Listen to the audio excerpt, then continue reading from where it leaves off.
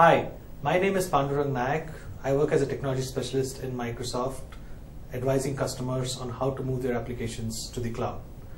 Today, I'm going to talk to you about how developers can leverage the knowledge of your existing tools and technologies and move your applications to the cloud.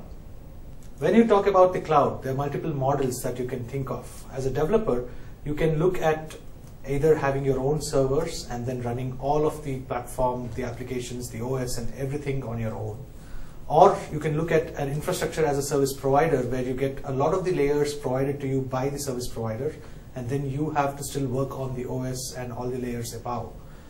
Or you could look at a platform as a service, which is what we're going to talk about in terms of the Windows Azure offering. Or you can also go for a bundled application, which is a software as a service. Hotmail, Gmail, these are examples of a completely bundled application provided to you as a service. Windows Azure lets you have your applications put on an infrastructure that's completely managed by Microsoft for you. So you don't have to worry about the OS, you don't have to worry about the underlying network. You decide how much scale you want, you decide how much capacity you want, and then you just go and provision your application on top of that. The Windows Azure platform consists of three major components. One is Windows Azure, which gives you scalable compute and scalable storage. With scalable compute, you can take your application and then decide how many compute instances you want to run, whether it's 10 or 15 or 100. Depending on your application's requirement, you could scale your application as required. Scalable storage lets you store any kind of data, whether it's user uploaded data, whether it's your own application's data, and have as much storage as you require. Windows Azure also provides an automated service management API. This API lets developers create applications that can automatically scale the cloud environment or monitor the health of the cloud environment and ensure that everything is working. You also can program all of this with familiar tools and technologies, Visual Studio, the entire Visual Studio, and .NET platform that you're already familiar with. SQL Azure is a fully functional database for the cloud. It provides all the database functions that you're used to, tables, stored procedures, queries, all of these things available to you in the cloud environment. It's completely managed by Microsoft, so you can actually get the advantages of backup, moving to different data centers, working across multiple applications, and providing a really fast database to your Windows Azure applications. The third component is Windows Azure Platform App Fabric. App Fabric is the glue between your on-premise software and your cloud software. There are many scenarios where you have to still retain some of your application on-premise and have some of your application out in the cloud. And you'll need to interact between these two systems. App Fabric provides that glue. We'll now look at a real-world ASP.NET application that's created using Visual Studio and the same tools and technologies that you know of, and how this has been moved into Windows Azure and is hosted in Windows Azure. We start by the familiar environment of Visual Studio and start by creating a new project. When we say new project, since we've installed the Windows Azure tools for Visual Studio, we get the Cloud Visual Studio template. We then provide a name for our cloud application. I'm going to call it Simple Cloud Application, and then create this particular application. The first pop-up that is shown to us asks us to select what is called a role for our cloud service project. I could either select a ASP.NET web role, which actually is a web-based UI, or I could select a worker role, which is a background processing application with no UI. And I could actually select multiple different kinds of ASP.NET web roles as well, whether it's ASP.NET web role or ASP.NET MVC web role, or even a WCF set of services provided as a web role. I could also create a CGI web role, which can be used to host PHP applications on Azure. I'll start by creating a ASP.NET MVC2 web role. Change the default name to Simple MVC application, and start it off. The MVC project asks me if I want to create a unit test project. I do not want to create a unit test project, so I'm going to say no and continue. And I then get to the Solution Explorer, where I can view what Visual Studio created for me by default. So by default, I have the web application, which is a regular web application like you'd see in any other standard Visual Studio new web project kind of project. And there is an additional project, which is the cloud project. The cloud project has something called a role, and that's been added as a role into the cloud project. So the web application is a role in the main project, and this makes it easier for the cloud project to know that this particular web application has to be deployed when this cloud application is deployed to Windows Azure. The cloud project also has a couple of other files, which are the CSCFG and the CSDEF files, which is the cloud service definition file and the cloud service configuration file. Let's open the configuration file and see what it contains. It contains the description of the role, and it contains simple XML markup that tells us that by default this will use one instance on Azure. We'll change that to 2 and save this, and now we are ready to deploy this application to the cloud with 2 instances. We could also run F5 and do a local run of this application. This would actually create a simulated environment of Azure on your local desktop so that you can ensure that everything is running fine. But if you want to directly publish this to the cloud, we could try and do that as well. So let's now right click and build the solution. And once the build has succeeded, we can right click and publish this to the cloud. Now before we do that, let's take a look at the Windows Azure portal. Let's log on to our Windows Azure portal and look at the administration console that is provided to us, into which we can actually deploy this application. This is the default Windows Azure management portal, where I can manage my entire Azure account. I can create a new hosted service into which I can host this particular application that I've created. I need to provide a name for the service, a URL prefix that will actually decide what the URL is, and a region where I want to host this.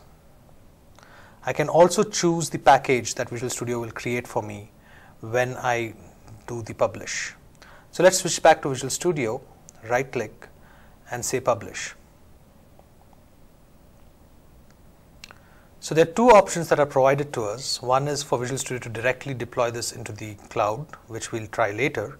But the first option is actually to create a service package only. And we're going to choose that because it explains what actually happens behind the scenes. So when we choose that, you can see that the publish has now started.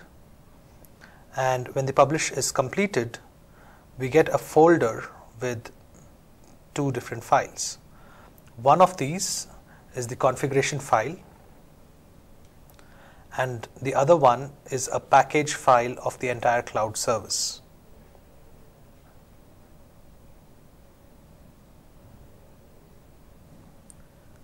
These are the 2 files that I need to upload into the Windows Azure Management Portal.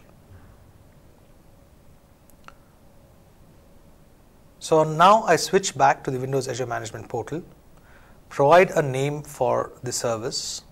I'm going to call it Simple Demo Application. And to provide a URL prefix, I need to provide something that is uniquely available. So I cannot provide special characters, and I need to provide something that's unique. So I'm going to label this with my name so that it's unique and call it Simple Application. And then I'm going to choose to host this in Southeast Asia. I also need to say that I'm going to deploy first to the staging environment, not to the production environment. I need to check the application before I put it into production.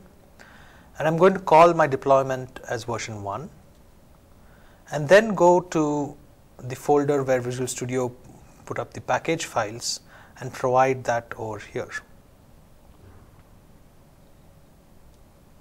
So both the package file and the configuration file are provided here, and then I say OK.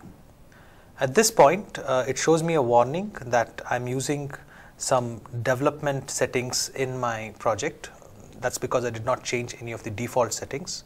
I can ignore this warning and go ahead because I'm not using any Windows Azure diagnostics right now. And I can go ahead and submit this.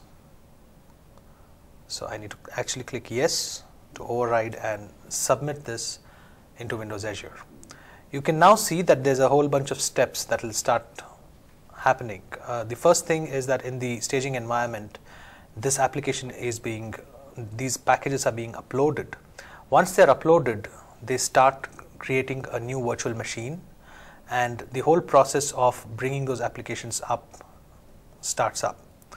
So we're going to see that some of these steps will be accelerated. It takes a few minutes to create these steps. So we're not going to wait for the entire few minutes, but we're going to try and show you the entire experience.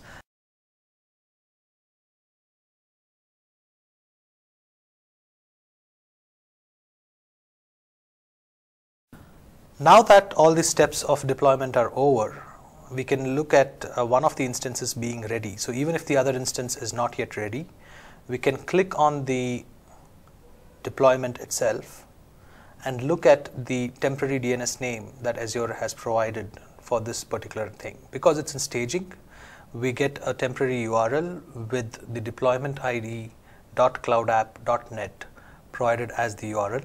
This is only an internal URL that you test your application on. Make sure that everything is fine, and when you know that everything is fine, you can go back to your management portal and then send this application into production. You can also upgrade your application to a new version by clicking the upgrade button and actually provide a new version of your application. So we saw a simple web application being created in Visual Studio from scratch and being uploaded into the cloud. We also saw it working on the staging environment.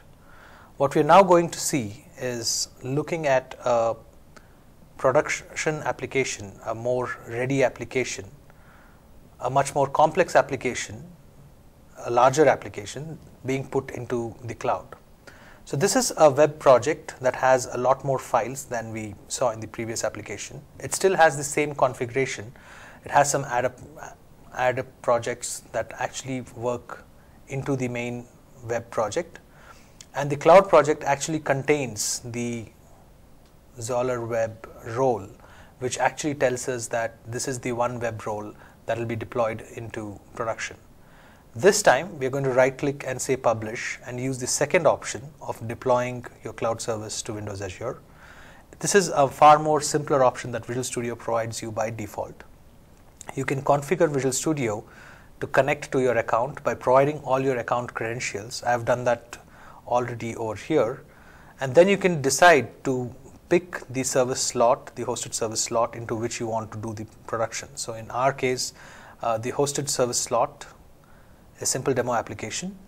It would require a certificate to be added to ensure that Visual Studio is able to connect to that particular slot. And we can just select that particular slot. I'm going to choose the production slot because there's nothing there. And also use a storage account that I've created beforehand called Visual Studio Deploy. This is a storage account into which the files first get uploaded and then get processed onto Azure. So by doing this and then providing a development label, let's say Zoller vtest, and then saying OK, you will see that Visual Studio actually takes care of the entire set of manual steps that we did in the previous process, this time providing a completely seamless experience of taking the entire application to the cloud. It also provides you a monitoring add-on to Visual Studio which shows you what exactly is happening and which steps are being done, so that you can keep track of the deployment and know that your cloud project is ready to test online. So this is the simple familiar environment of Visual Studio, allowing you to create cloud applications just like you would create any other web application and then deploy them to the cloud in a simple set of steps.